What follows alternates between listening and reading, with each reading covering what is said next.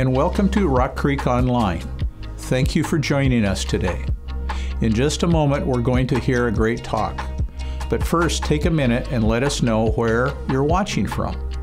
As you watch today, we want you to know we've been praying for you, and we believe God is going to speak to you through today's teaching. Just a reminder, if you're ever in the Marysville area, we would love for you to join us in person for church. But for now, sit back, relax, and enjoy today's teaching. Thank you for making Rock Creek a part of your spiritual growth. Hey, Rock Creek Church, welcome again. I'm so glad you joined us wherever you're watching from, whether it's our YouTube page, Facebook, social media. Hey, if you're on social media, do us a favor. Let us know where you're watching from, who you're watching with, and maybe how your week's been, and we'll make sure to talk with you in the comments. But we're continuing our brand new teaching series called For Better or For Worse.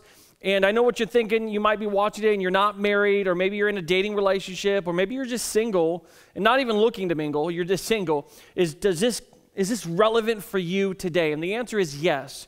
This entire teaching series is really about strengthening all relationships, whether it's our relationship with God, relationship with a spouse, friendship, even those working relationships, especially those kiddos. And so today I'm super excited because I think this is a relevant message like never before. If there was ever a more difficult time to cover the subject, it's now. And really we're talking about parenting. And so how to strengthen that parent-child relationship. And so whether you're a grandparent, a great-grandparent, a lot of our grandparents have been tapped back in to help parent. And so maybe this is round 2 for you. Whatever it is, I know that today, by God's word and his spirit, we're going to give you some practical tools, and not just tips, but strategies, some God principles that will help you be the parent that God's called you to have the better part of parenting and not the worst part of parenting. So let me just give you the upfront. This is a guilt-free message today. Okay, a lot of times when it comes to parenting, there's a lot of what we've probably heard this phrase, mom guilt, right? You feel bad leaving your kids. And the other day, my wife and I were talking to a couple, and they've had a baby, and they said, we literally haven't been away from our baby for a year. And I'm like, what are you guys doing? Take an overnighter. We'll watch your kid. And the thought was this: we feel guilty for leaving them. And so as you watch today, and if as you're a parent thinking about your children, I want you to just be guilt-free today.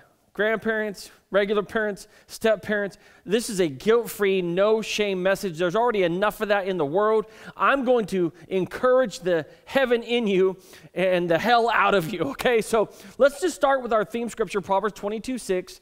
Direct your children onto the right path, and when they are older, they will not leave it. Now, this sounds really good. And on the surface, you're looking at it going, wow, if I could just get them onto the right path, man, even when they get older, even when they don't make, they'll never leave it. Now here's the good news. This is a wisdom from the book of Proverbs. This isn't necessarily a guarantee, but this is, hey, if you get them on the path, you have the best shot. Now, here's what I'll say. God had 2 perfect kids, Adam and Eve, in the perfect place, in the perfect garden, in the perfect scenario, and they still sinned. So, parents, guilt-free today. You can do the best you can, but at the end of the day, kids will be kids. They will make their own decisions. And so I want to equip you to the best of my ability through God's word on how to get as close to this as possible. And then we're going to fill in the gaps by God's grace. And so I entitled this next section, if you're taking notes, and you can download those if you're watching on one of our social media or website, you can download the notes, and I'm going to give you a bunch of notes today. So a bunch of fill-ins. I'll try to get to them all. But I call this Old School Parenting Still Works, or as we're going to read, Old Testament Parenting Still Works. And so here it is in Deuteronomy 6. These are the commands, decrees, and regulations that the Lord your God commanded me to teach you. Okay, so this is Moses talking to the people. You must obey them in the land that you are living or about to enter in and occupy. And you and your children, and here it is, and grandchildren, must fear the Lord your God as long as you live. Now, okay, so basically make sure that God is priority number one. And if you do, here's what it says. If you obey all his decrees and commands, you will enjoy a long life. That sounds pretty good to me. But what do you have to do? Fear God, obey his decrees and his commands, and you'll enjoy a long life. And so nothing has changed from this to our present day, except for some cultural things. I think if we were to take a broad look, and there's probably 7 to 8 things that are culturally shifting when it comes to parenting and kids. And so I thought I'd just mention a couple because we're going to tackle one very specific one today. And the first one is that a premature adulthood is happening. Like when you look at our kids, whether they're young, that preteen, teenager year, like we're seeing kids become adults prematurely. There are things that my kids at 7, 8, and 9 are hearing, are seeing that I didn't even see until post-high school, or conversations or words or things that they're saying is true but aren't, like way earlier than we ever have seen it. I was talking with a grandparents the other day, and they said, man, the challenges you have as parents were nothing like we had when we were raising our kids. And I said, amen, I agree with you. And so whether you have young kids, old kids, grandkids, the stuff that they're facing is forcing them to be prematurely become adults. The other thing that we're seeing, and we're going to talk about this will be the primary conversation, is what I call cultural indoctrination. Okay, and so we see this particularly in the public education system. And I put it this way, and it's not in your notes, but you can write this down. The school systems have gone from educating to indoctrination. Okay, and so they're taking theories and thoughts and stuff that has nothing to do with actually learning, but about life, whether it's what is male, what is female, right? You can be whatever you want to be, and this isn't a political statement, this is a reality. We learned a few weeks ago that God made them male and female, and those are different. And so we're seeing this trend even in the education system where teachers are stalking your kids on Facebook. Your teachers are looking and opening doors that when I was a kid were never even opened. I wouldn't have even known. There are terms that I have heard recently in the public school sector that as a 41-year-old man, I don't even know what they mean. And so be careful Googling those terms that you don't know what they mean, because you might see some stuff or hear some things that you never thought you'd see in this present age. All of that to say, there's a way, an Old Testament, old school parenting system that can combat that and fight against the cultural indoctrination. And so parents, hear my words, either you indoctrinate your kids or the world will. And so this isn't meant to scare you or frighten you. It's actually meant to redirect you to the source of how you can help your kids get on the path so that when they're old, they'll not depart from it. We see this later on in Deuteronomy 6, verse 4 and 5. Listen, O Israel, the Lord is our God, the Lord alone. And you must love the Lord, here it is, your God with all your heart, with all your soul, and with all your strength. And so the author is telling us, hey, make sure everything that is you has been given to the Lord. Your heart, your soul, and your strength. See, parents, a lot of times, especially in the Christian world, we work on the outside, the rules and regulations, the do's and the don'ts, and the music you can listen to and the music you can't, and the style of clothes you can wear and the style of clothes you can't. But the reality is, that's how culture looks at our life. It's how culture is trying to direct our kids. But I would say this, the ultimate goal is to get here, to the heart. Not their haircut, their heart. And if you can help capture the heart and soul and strength of a young person, your kids, your grandkids, you can direct them past the exterior influences that is culturally trying to shift them away from God and more into the world. And so again, the author is making it very clear what is the goal, that your kids' heart would belong to God. Their soul would belong to God. Their strength would be given to God and not to some other source in this world. Deuteronomy 6, 6 through 9 says it this way, and you must commit yourselves wholeheartedly to these commands that I am giving you today. Repeat them again and again to your children. Talk about them when you are at home and when you are on the road, when you're going to bed and when you're getting up. Tie them to your hands and wear them on your forehead as reminders. Write them on the doorposts of your house and on your gates. You're probably thinking, what am I supposed to put on my forehead? What am I supposed to? So there's some spiritual dynamics at play here. And again, this is bonus. This will help you, parents. But when it comes to reiterating God's best for your kids, to reiterating the commands that God has for you and your kids or grandkids or stepkids, it's right in here. And so I want you to see it. There's a moment here. When do you talk to your kids about them? You talk about them when you're at home. You talk to them about when you're on the road, when you're going to bed, and when you're getting up. And then you tie them on your hands and wear them on your forehead as reminders of what God wants. So let me say it this way, at mealtime, it's a great time to have a conversation about what God wants us to do with our life. How about this, the drive time? Okay, I take my kids typically to school 3 days a week, and so it's in that drive time that honestly, as a parent, sometimes I just want to zone out. But the Bible reminds us today in Deuteronomy, hey, make sure you take advantage of that drive time. Talk to them about the things of God. Spend a moment praying. The other day I was dropping my kids off and we were about 30 seconds away, and my oldest Riker goes, Dad, you haven't prayed yet.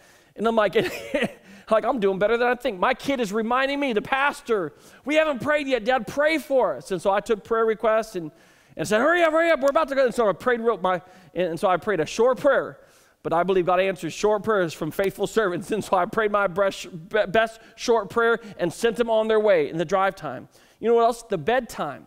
This is the time that honestly most parents are like, go to bed, the day is over. At least that's what I say sometimes at the end of the day. This day is over, okay? And bedtime. And guess what? They just want to get up.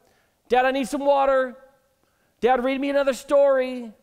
Hey, Dad, I forgot to go to the bathroom. No, you went. No, I have to go again. So they want to be up. So take that bedtime and use it as an opportunity to, again, reiterate the commands that God has for them. And then the get ready time. The get ready time. My wife growing up, we would have these conversations. She said it was in her getting ready time where her mom would come and talk to her about the things that were going on in her life and the spiritual things that God had for her. And so we're seeing that same trend even with our daughter, that it's in that getting ready time that there's this special moment as a parent that you can actually get involved into the heart issues of your children. And so it's in those special times, the getting up, the eating, the driving, and the getting ready for a lifetime that's really, really important. Deuteronomy 6:20 and 21 says it this way, in the future, your children will ask you, what is the meaning of these laws, decrees, and regulations that the Lord our God has commanded us to obey? Here it is, parents. Here it is, grandparents. Then you must tell them, we were Pharaoh's slaves in Egypt, but the Lord brought us out of Egypt with a strong hand. So what is it that you're saying? You're saying God is powerful. God wants to take where you are and put you where He wants you to be. That God has done some things in my life, and so if God has done some things in my life, He wants to do them in your life. And as you follow His decrees and laws, commands, you're going to see God work in you and through you. See, as we discovered in that last scripture about the forehead, what's written on the forehead, and the hands are all about action. The forehead means you're thinking. And so when you get your thinking right, it will lead to right action. And so parents, grandparents, step-parents, hear my words. The goal is to get into the heart of your child so that they understand and think the way that God wants them to think. And in turn, they will live out actions that are godly, that are valuable in God's eyes, not the world's eyes. Because again, the cultural shift is trying to become the parent for you. And so if you don't parent your kids, the world will. If you don't indoctrinate your kids in the decrees and laws, commands of God, the world will give them something else to follow, and that something else is not God's best for them. And so we have to shift this strategy from actually preparing the road for the kids and actually preparing our kids for any road. Not just a road, but any road that they travel on, because there are more roads to choose from than you can imagine these days for our children. And so our job, again, is to prepare them for whatever road they find themselves on. Smooth, bumpy, windy, twisting, detoured, traffic, whatever it is. We are to prepare them for any road, not just the road. And as we do that, I believe God will help us. And so how do we influence our kids spiritually in what I call an oppositional world? Because if there was ever a day and age that there was opposition to godly driven values, to godly character being created in a human being, just faith in general, church, Jesus, religion, all of that. If there was ever an opposition, it's now that we're facing. So I want to give you just a quick 7 thoughts on how to influence your kids spiritually. Here's the first one. You got to start with stability. The stable foundation in which you build upon is critical. Deuteronomy 6:2 says it this way, and you and your children and your grandchildren must fear the Lord your God as long as you live. If you obey all his decrees and commands, you will enjoy a long life, And so we got to build upon what foundation? God's word. We don't worship the word, but we build our life upon it because it's the guardrails of our life. It's the boundaries and the banks. If our life was a river, it's the boundaries in which we live.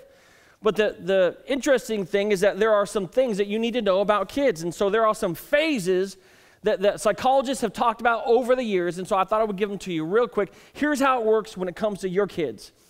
Okay, we have the discovery phase. And then we have this testing phase, and then we have conclusions that they make. And so we see this discovery phase beginning at birth and moving to about 6 years old, where they're just discovering, what are they discovering? Everything and anything. They're just looking at the world and just discovering everything that's new. And then we move into this testing phase, which is at 7 to 10, where they actually are testing what they've discovered. And so we see a lot of people in this phase, especially if you got boys, taken up resident at urgent care, right? Why? Because they are testing everything that they have discovered in those earlier years. And so they're like, what would it look like to jump off the top of the playground at the school? Boom, broken arm, right? Like you live there. And that's the lane that I'm currently in. And then we have these conclusions, which is at 10 years old, they go, I have decided what's right and what's wrong. And that's what we call elementary. Okay, in this elementary age, this birth through 10, this discovery, they're just, everything's new. They're testing what they've discovered, and ultimately they arrive at some conclusions. But then they move from elementary to adolescence. And so if you have some adolescent people, you know what I'm talking about. And guess what? This repeats again. And we see this discovery again from about ages 11 to 13, where they're what? Everything's new. They've forgotten all that they learned up until 10. They start over. Everything's new. Come on, preteens, 11 to 13. And then from 14 to 18, they're testing what they've discovered. Again, everything is starting over. Everything is new. And then about 18 or 30, they come to conclusions about what they've tested and what they've discovered. And this is why it can be frustrating as a parent, because there are these stages of learning and discovery and testing that start once and then they start again.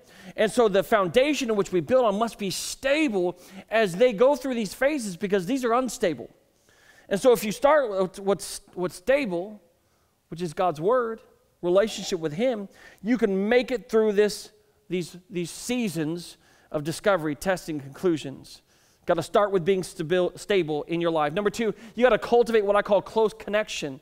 You want to come after the cultural trends in opposition to God with your kids. Cultivate close connection. Now here's the bummer news. Let me give you the stat. There was a study that came out recently that dads, spend on average, this is a recent study, 37 seconds having close communication with their kids. Come on, dads. We got to do better than that. 37 seconds. 37 seconds. Now, I'm the first to admit that there are moments in my life where I just want to tune out the kids, and as a dad, as a man, it's easy to do that.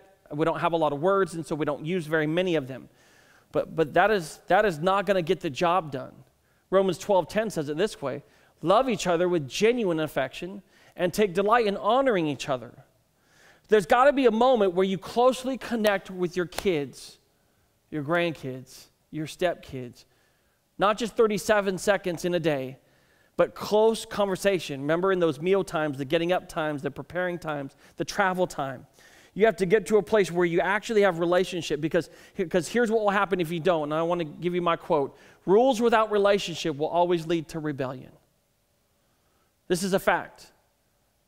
Rules without relationship will always lead to rebellion. Not rebellion on the outside, but rebellion starts in the heart. Remember, we're after the heart of our kids, not their haircut. Rules without relationship will always lead to rebellion. I put it this way, correction without connection will always be disruptive. So dad, mom, stepdad, stepmom, grandparent, when you correct before you've connected, it will always be disruptive in the life of your child. And so it has to be a close connection built on a stable foundation of God's word where we connected with them, we've listened to them, they feel heard and accepted and loved. And so when we correct them, there's that connection that helps transcend the correction. So instead of disruptive, it's productive. So I wrote down just a couple thoughts based on that scripture in Romans 12 that I think will be helpful to you. How do we do this? How do we connect? Well, we connect with affection. By showing them that we love them, by affirming them. That means we don't just lie to them. Hey, you're the greatest football player when they're, no, but with genuine affirmation. We have this phrase I used to say at the beginning a few years ago, but now it's become a part of our mantra and ethos as a church that you're doing better than you think. We even made shirts with it, all that phrase on the back, and I just love that thought because that's the true affirmation that when you look at your child and go, hey, I know it's hard, but you're doing better than you think. And then they begin to realize, oh, they actually believe that. I am doing better than I think. The shoulders go back, confidence gets instilled. That the affirmation from a parent, a grandparent, a step-parent, you can't buy that. It's gold. And this is the hardest one for some of us. Apologize when you're wrong. Apologize when you're wrong. Here's why apologizing when you're wrong is so powerful when it comes to your kids. Because here's what they'll do. If mom and dad can admit when they get it wrong, and God can forgive them, I can admit when I get it wrong, and God will forgive me. The other day I was driving, and I had a bad driver. It wasn't me, it was someone else. And I'd used this phrase, idiot, in our car, which, of course, probably is not the best word to say, you idiot driver, right? And so then we're all as a family, and we were driving, and my wife was in the car this time with our other kiddos, so we had all 3 kids with us, and someone had cut me off again. And so from the back row, my oldest, Riker, who's 9 years old, says these emphatic words, "What an idiot driver." And my wife just looks over at me like, where did you hear that? And so it was in that moment that I learned to apologize when you're wrong. And so later that day when we got home, I said, buddy, that's not the way that we talk. And my son looked at me and goes, well, that's the way you talk. I'm like, okay. I said, well, Dad's working on the way that he talks when bad drivers cut him off. So will you forgive me? He's like, Dad, we all make mistakes. And I'm like, this was a great conversation. There's nothing more humbling to have your child correct you or acknowledge when you correct yourself. But honestly, I hope that he remembers that Dad can ask and apologize for forgiveness. I can too. Number 3, I want you to foster a motivational environment. Foster a motivational environment. Psalm 127 says it this way, children are a gift from the Lord. They are a reward from him. Children born to a young man are like arrows in a warrior's hands. So what do we do with our kids? We don't shoot them. Okay, that's not, if you said that out loud, you're kind of wrong, but you're kind of right. They're an arrow in your hands. So here's what you do. You aim when you're shooting an arrow, which means you provide direction. And then once you aim it, you pull it back, right? And that's the motivation. You provide motivation. And then ultimately you let go, which is you release them out. But the problem is, I think most probably well-meaning Christian parents are good at like 2 of these, which is probably the aim and probably releasing them or at some point kicking them out of your house, right? But it's the motivation that's wrong because we aimed them correctly, but they didn't go where we aimed them. So it's not an aiming problem, and especially in the church world, we've been really good at more rules, more regulations. It's not an aiming problem. It's a motivation problem. And so when we can get the motivation part right, when we aim, they'll go where we aim them, where we shoot them out into the world and go, you're on your own. We've given you everything that we've given you. And hopefully, with the right motivation, they'll go exactly where we aim them, which is what? On the path that God has for them, so that when they're old, they won't depart from it. But here's some motivational killers, and I've committed some of these, and maybe you'll relate to some of these as well. But the first one is when you lose your cool. When you lose your cool, also known as getting angry. Philippians 4:4. Always be full of joy in the Lord. So losing your cool with your kids will be a demotivator for them to be aimed at where you want them to go. Okay, the next one, and this is interesting, letting them intimidate you.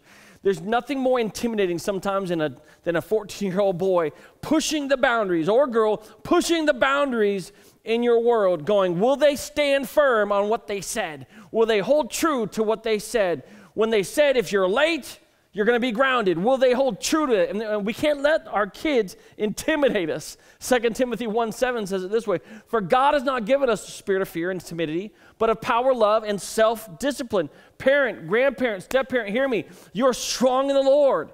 Power, love, self-discipline. Don't be afraid. Don't be intimidated by those beautiful blessings you created. It'll kill the motivation in their life to move forward to where God has them. Number 3, rescuing them from consequences. You want to kill motivation? Then you always rescue them. Romans 15:13 says it this way, don't be misled. You cannot mock the justice of God. You will always harvest what you plant. And so, parent, I know you want to rescue. I know you want to save. I know you want to show up when they forgot their homework, forgot their lunch, or didn't study for a test, and they want you to call in sick on their behalf. But don't do it. Don't rescue them. Don't be misled. Don't kill their motivation. Help them deal with the consequences of their decisions. Don't kill the motivation, because when you aim them and when you pull them back and release them, we want them to go a particular way. But if you never let them feel the consequences of their decisions, they will not go where you aim them. Because ultimately, if you do that, it will lead to this, delay living. Delay living. See, many of us just make all the decisions. We helicopter parent, and I'm guilty of this at times too, and we delay them living until they're 18, and then when they get out of our house, we thought we aimed them, but we killed the motivation, and so they don't go where we want them to go, and they spend a season of rebellion because it was about rules and without relationship. We didn't connect before we corrected, and so we launched them into the world, and they go haphazardly on a different path. Romans 15:13, I pray that God, the source of hope, will fill you completely with joy and peace because you trust in him. And then you will overflow with confident hope through the power of the Holy Spirit. That's the goal, that they would have a source of hope that is not you, because you've allowed them to deal with the consequences. You've aimed them, but you've motivated them. You've worked hard on not losing your cool. And they discovered a foundation built on God's word for their life. That when the world says, go this way, truth is whatever you want it to be, they will come back and go, no, that's not the decrees and laws, commands of God, because I've written them on my forehead and I've had them in my hands and I understand it. And we've had those meal times and getting ready times and together times where mom and dad have not only apologized, but they've showed us what God can do in their life. And so I've experienced it for myself, which leads us to number 4, give them heavy doses of encouragement. Your kids need heavy doses of encouragement. Romans 12:15 says it this way, be happy with those who are happy and weep with those who weep. Parents, hear my words. Your kids are facing things you never had to face at their age. They're dealing with things at school, on social media. The most depressed and over-medicated generation ever to live is now. Young people, parents of young kids, hear me. Your kids need heavy doses of encouragement. Heavy doses. Doses so much so that you actually overwhelm them with, you're doing better than you think. You're doing better than you think. And you keep saying it and rehearsing it and keep going after it, because the world is discouraging them. They need parents, grandparents, step-parents who are getting involved in their life and encouraging heaven in them. Heaven's in them. Number 5, I want you to have parents with dreams and a plan for your kiddos. See, a lot of parenting is kind of like flying a plane while you're still building it. But there's some things that we can do as parents that really are a biblical plan and dream for their life. And so if you had something that I was going to give you, if something that I could help you understand, it's this, that you would give them confidence. That you would give them confidence. They say this, that the average kid has a self-image or confidence by the age of 7. Some of you are like, well, my kids are 14. I missed the window. Listen, it's never too late. But I'm just saying, as a young parent with young kids, confidence is critical. 1 Timothy 4:14 says it this way, do not neglect the spiritual gift you received. Listen, if those little blessings, your kids, are a gift from God, don't neglect it. Encourage them. Give them confidence. Instill in them what the world will try to take away. Parents, you got to also give them convictions. Convictions. Where do we draw the line? What is the value in which we live by? See, because the world will give them values, but if they understand that the values in which they live got to be based on God's word and his commands, decrees, and laws, then you will help them navigate that when values come up that are contrary to God's best for them, they'll go, no, that's not the right decision because that's not the value in which I've been taught, the conviction in which I hold, whether they're a young kid or an 18-year-old.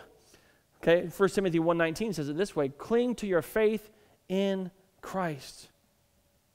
So you have a faith in Christ that gives them a conviction about what they do with their life. Because ultimately, convictions, come on, parents, you got to lead to a moment of character development, character when no one else is looking, when you're not with your kids, when you're not on their phone with them, when they're on social media being influenced and being sent things and talked about things that you don't even know it's happening. What will be the thing that will drive them into God's best or away from God? And it's character. 1 Timothy 1:19 says this, keep your conscience clear. You know why it's important to have a close connection with your kids where they feel like they can talk to you about anything without being judged, but living in grace?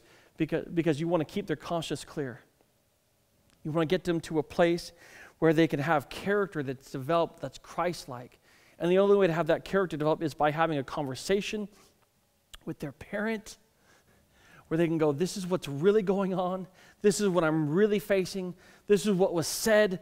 I don't know what this is. Explain it to me, so that their conscience does not get seared or desensitized, but it stays clear and Christ-like. And I would say this, that a lot of well-meaning Christian parents are really good at these first couple. The confidence, the convictions, the character. But then you had to have some compassion. Teach your kids to have compassion. This is why there's so many mean Christians in the world, is that they forget actually it's not just about us, it's about others. It's about making sure that others is important in our life, in our kids' life. Look what it says in 1 Timothy. The purpose of my instruction is that all believers would be filled with love. And so a lot of well-meaning Christians, parents, hear me, are really good at giving them confidence. Hey, we have convictions. This is what we value. This is where we're going to live life. Here's the boundaries of our life, which develops Christ-like character. But then there's no compassion.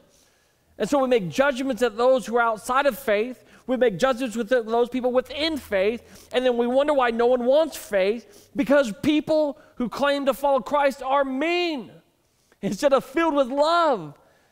And so let your kids not be judgers, but let them be filled with grace, dispensers of grace in the world in which we live. I'm telling you, there's nothing more attractive, not in a phony, fake, or facade, but in an authentic, genuine way where people, especially young people, love others that are different from them. Love others that hold different values than them, but still hold the line on those values and still allow the Christ-like character to be developed. Because ultimately, parents, what we want, competence.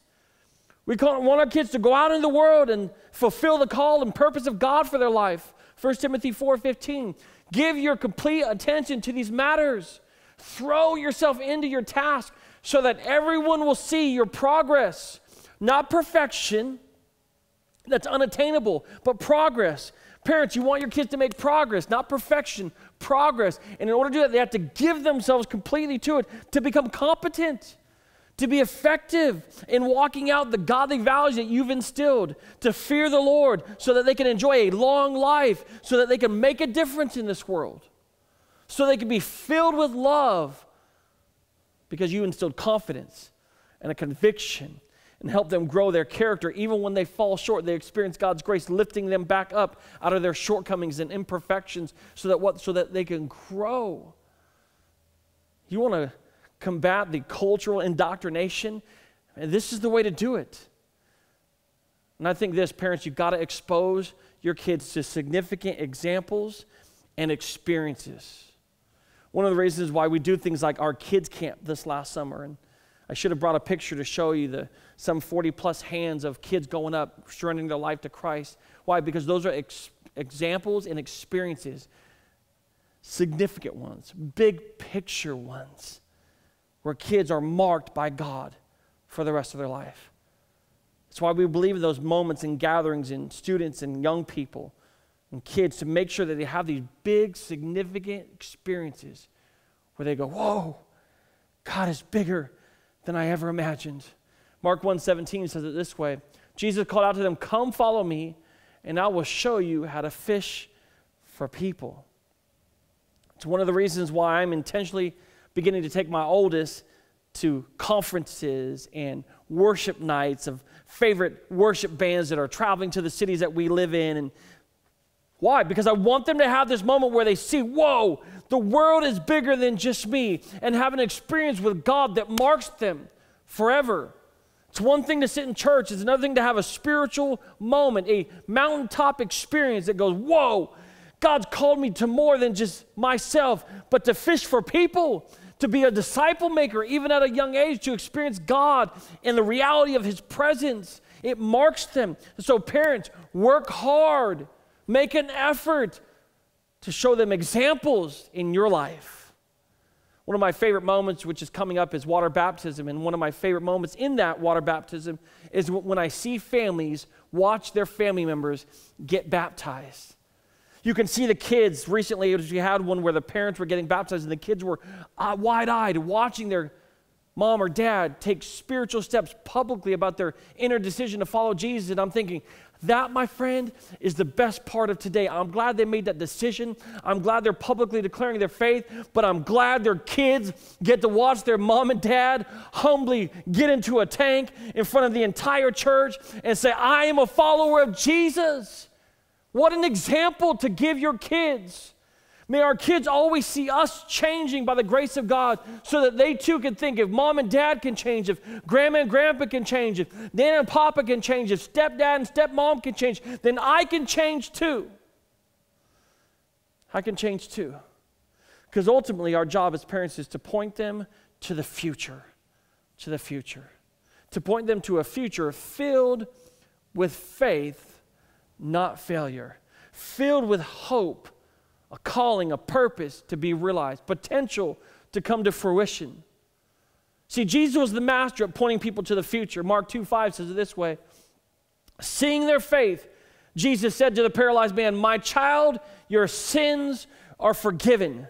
So parents, hear my words. When your kid messes up and they fall short of God's glorious standard, when they fall short of your glorious standard, make sure you're like Jesus and go, remember who you are. It's not what you did. It's what Christ has done. You're forgiven. Your sins have been washed away. The guilt and shame taken off of your life. Come on, parents. Our job is not to put shame on our kids. It's to remind them that the shame has been broken and taken off because of Jesus.